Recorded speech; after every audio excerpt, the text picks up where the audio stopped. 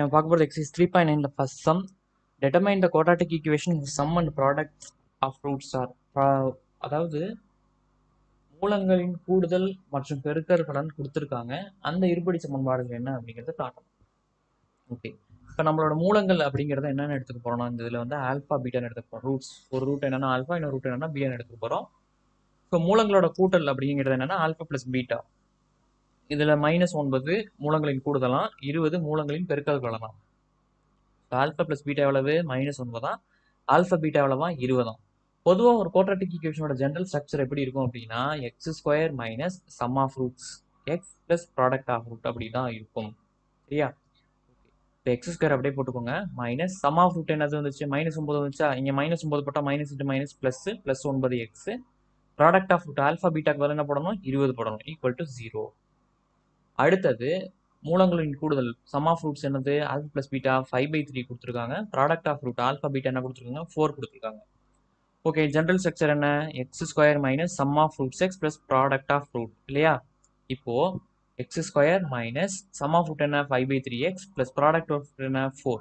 இப்போ இந்த 3 இதோட மல்டிபிள் பண்ணலாமா? 3யோட மல்டிபிள் பண்ணால் 3x², இதோட மல்டிபிள் பண்ணால் 12. ஸோ கீழே இருக்க 3 அந்த பக்கம் போனால் 0 ஆகிடும். இப்போ 3x² minus 5x plus 12 is equal to 0.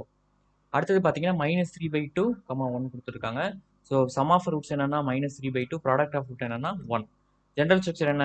x² minus some of roots X plus product of ரூட்டா?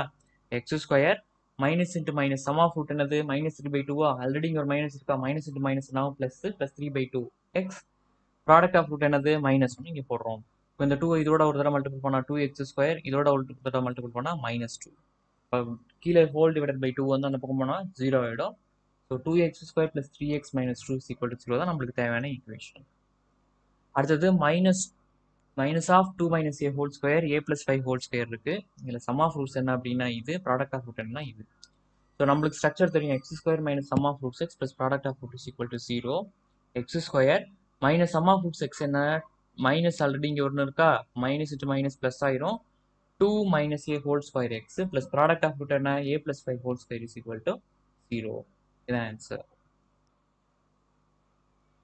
Dinesh centum maths சேனலை சப்ஸ்கிரைப் பண்ணுங்க. 10th 11th 12th maths video classes பாருங்க.